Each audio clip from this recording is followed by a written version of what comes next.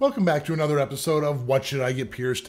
My name is Scott Wilkinson. I'm a professional body piercer and have been since 1994. Now on this show, what I do is I'm going to look at 6 different people who have sent in their pictures of their face and their ear. I'm going to tell you what piercings they could possibly get and ultimately what I think would look best on them. Before we get started, make sure you hit that like and the subscribe button. It really helps me out a lot. Now up first, we have Mandy. So let's take a look at Mandy. Now looking at Mandy, we automatically see that there is a septum piercing already, and that gives us a lot of room to work. Now when I see an individual piercing like a septum piercing, part of me wants to keep things kind of going right down the middle this way. And what I mean by that is if she wanted to get like a bridge piercing up here, that would look really, really cool, as well as something as simple as a labret piercing or the Medusa piercing. Any of those piercings centrally located would work really, really nicely with the septum piercing. Now, also with the septum, you always have the option of adding the trifecta, which means adding a piercing on each side of her nostril. And then as far as a little higher up, possible eyebrow piercings. Now, another fun thing to do is we could do her eyebrow piercing over on this side, and then to kind of balance things out, we could also do maybe a lip piercing on the other, or even the spider bites, because you have the 2 beads up here and the 2 beads down below. Ultimately, this gives us a lot of options, but my ultimate pick is going to be the eyebrow and the single lip piercing. Now, let's take a look at her ear. So looking at this ear, we're going to see the stretched lobe and the single conch piercing. And I know the other side, she has just the stretched lobe piercing. So we'll start here with the conch side. And with this, you can see automatically that there is a very pronounced tragus. With a pronounced tragus, you can definitely do a tragus piercing there. And when it heals up, a ring might even work really well because it would lay nice and flat to the side of her face. Now also you can see that the forward helix area has a lot of room underneath, so we could fit forward helix piercings in there. And then also just simple helix piercings. You could fit 1 right up in the middle, maybe 3 or 4 as well. There's a lot of fun options with the helix piercing. Now as far as my ultimate pick here, I'm going to say a tragus piercing and a double helix. Up next, we have Michelle. And Michelle is actually from Arizona, so she is super close to me, and she mentioned that she might actually be coming up to eventually get pierced. So I would be looking forward to that. Now looking at her face, I don't really see any piercings whatsoever. She could have a septum piercing hidden, or it could be oral piercings, or she has nothing at all. But if I had to pick something here, I'm immediately drawn to her nose. Looks like a septum piercing would work really well. Also, a possibility of a bridge. It looks like that's pronounced well enough, as long as it doesn't dig into the bone, of course. And then I could also see a Medusa. Nice Medusa piercing. You can get away with a nice large gem there. Snake bites. Definitely snake bites would work well. And possibly dahlia piercings. I can see dahlia piercings on her as well. Now, as far as my ultimate picks, I am going to say a septum piercing and some dahlias. Let's take a look at her ear. Now, looking at her ear, immediately you see a little stretched piercing on the bottom. And if that is a stretched one, not just a normal one, keep stretching. I like where this is going. Now, and if you did that, you could always add a few more lobe piercings and possibly stretch them up a little bit. I've always loved the look of the big to the medium to the slightly smaller on top of that. Now, there's also enough room on the tragus. You can see that's very well pronounced. Doth piercing. I can totally see the doth being pierced here. And a conch. You can see how she has a nice large area right there. We could definitely do a piercing and heal it up and put a ring in there eventually. Or you could do that large gem cluster, like a 5 gem cluster in here. I'm a big fan of that one. And last thing I'm going to suggest would be some helix piercings. You can see this rim goes nice all the way down. You can do small gems, big gems, rings. The options are virtually endless. As far as my ultimate pick, I'm going to say a double lobe piercing, a helix, and a rook. So up next, we have Dallas. So let's take a look at Dallas's face. And just awesome. Right away, Dallas is no stranger to piercing. We got the septum, the nostril, snake bites. I can definitely see some metal hanging out of his ears, but we'll get to the ears soon enough. Now, first thing we're missing is the other nostril piercing to make things all balanced and symmetrical, unless you're going for that other look where it's not quite. But that's one thing I would suggest. And then another possibility would be high nostrils. I could see high nostrils on there to kind of complete everything. I love a lot of nose piercings. I don't know if you noticed if I'm a fan or not, but big fan of that. We could also do eyebrow piercings. You could do the outside ones, but honestly, I see them in more. I totally see some inner eyebrow piercings, just like so. That could look really, really fun. And as far as my ultimate picks, I'm going to say the nostril and the high nostrils. Let's take a look at his ear. Once we look at Dallas's ear, you can see that there's plenty of piercings here too. And if we look at his other ear, you can see that they're pretty close to balanced.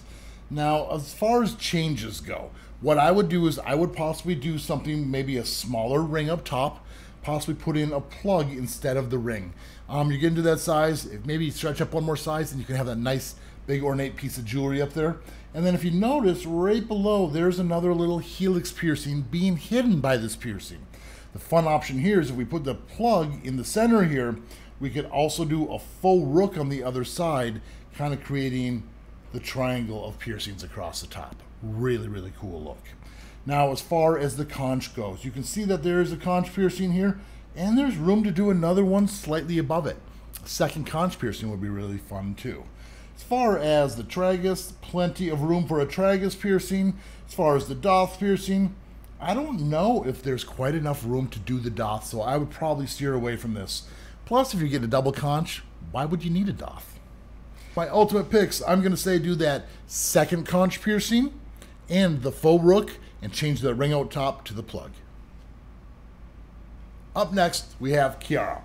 And when we look at Carle, we can see a couple piercings to start off with. First, it's going to be a nostril piercing. You see a nice little gold ball right in the side there, as well as the septum piercing. Nice, tight, snug little ring. I love this look, but you got to heal it up to get to this point.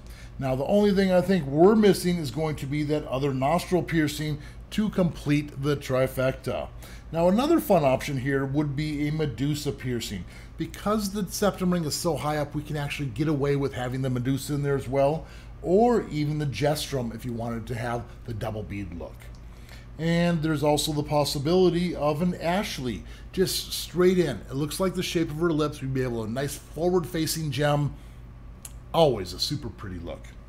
And as far as my ultimate picks, I'm going to say the nostril and a Jestrum. Now, let's take a look at her ear. Awesome. I love this flower look and gem look up here. This is just beautiful. I wonder if she was ever planning on going to the triple forward helix, because we could add that last one right up there to kind of complete the look. It might be a little tight in there. I'm not 100% sure, but if you could do it, I'd say go for it. Now, as far as other piercings here, I would say maybe see if you can get some different jewelry for the back of this one. You can still see it. A nice disc pulled up nice and tight would completely eliminate that, and then you only have the forward-facing gem on the front. As far as cartilage piercings go here, I could totally see a doth piercing. The ring in there, a nice ornate clicker, because it looks like she likes the fancy bling stuff here. And also, we could do a couple of helix piercings. Maybe one or two helix piercings up top, not to go all the way down, just kind of have the little separation there. Now, when we're looking at her other ear, you can see that there's the triple helix on the other side. She doesn't have that on her other ear, just kind of balancing things out a little bit. You know, same but different. This is a super fun look. Now, the only thing I would say that we'd want to add to this would be something up in this area right here. It looks like that skin kind of folds over, and if we did that, we would be able to have another forward-facing gem, just like one of these down here, right up top. You wouldn't be able to see it. It's not going through the back of her ear. It's just being tucked into that flap, so the disc will be just on the other side in there. So the other option I would give you would be a conch piercing. I could totally see a conch piercing here with a nice big gem. Now, as far as my ultimate picks for both of these ears, this ear I'm going to say the extra forward helix and a double helix up top. And the other ear is going to be the conch and that little flap on the top of the ear. Up next, we have Connor. Now, Connor doesn't seem to have any visible piercings, and he has glasses. Now, Connor also mentioned he was interested in eyebrow piercings, and I personally think that's a great idea. Now, with the glasses, we kind of got the symmetrical thing on both sides here, so I could see a piercing on both sides. That would look really, really nice. And if there was room, you could possibly even do a bridge. It looks like the feet on the glasses go low enough. Sometimes if the feet go low enough on the nose, you can still get away with the bridge and still see it. So that's another possibility. Now, as far as other facial piercings, I'm going to say a labret piercing would work really well. I could also see a vertical labret on Connor. And also a septum piercing.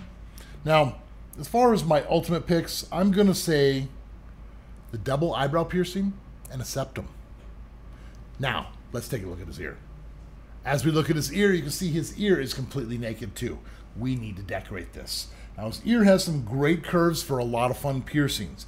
Right away, you can see how this tragus pops all the way out, and that's screaming to be pierced, so I would definitely want to pierce a tragus on Connor.